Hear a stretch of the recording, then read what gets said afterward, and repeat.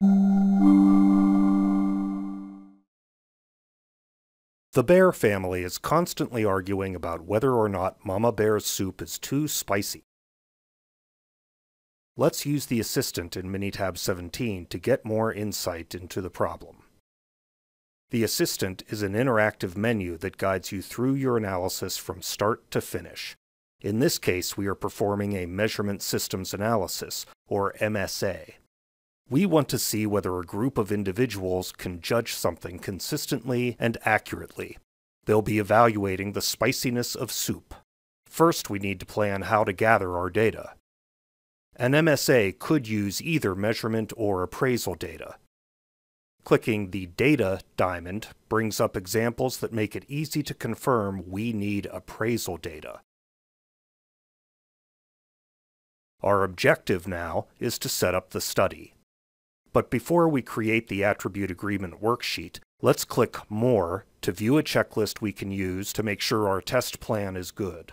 For example, an Attribute Agreement study should have at least 3 evaluators. We will have 4, so that requirement is met. Once we're confident our plan is suitable, the assistant can set up our study automatically. We have 4 appraisers, 4 trials, and 6 test items. The value for good soups we'll call zesty, and the value for overly spicy soups will be ow. Fill in the names of the appraisers, then choose the appropriate standard for each test item. Click OK, and the assistant creates a complete set of randomized trials for this analysis.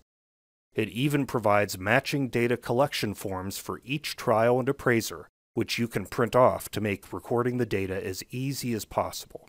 Now we just need to collect our data. Enter your data into the Results column of your worksheet. Then return to the assistant's Measurement Systems Analysis tool. This time, we will select the option for analyzing the data.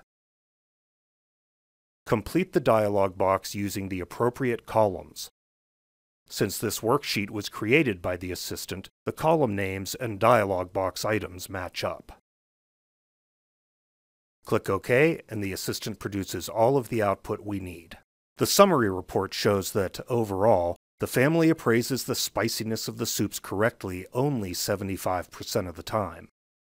It also shows how accurate each appraiser is. Mama and Baby Bear scored highest, with 95.8 and 87.5% accuracy. Papa Bear has 79.2% accuracy. But Goldilocks has just a 37.5% overall accuracy rate. The assistant's accuracy report offers more details about each appraiser's performance.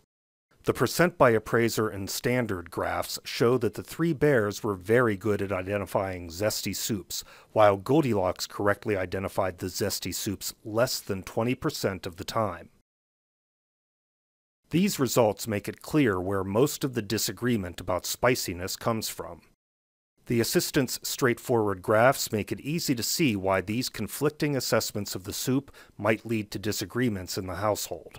Whether you prefer your soup mild or extra spicy, you've completed this measurement systems analysis successfully.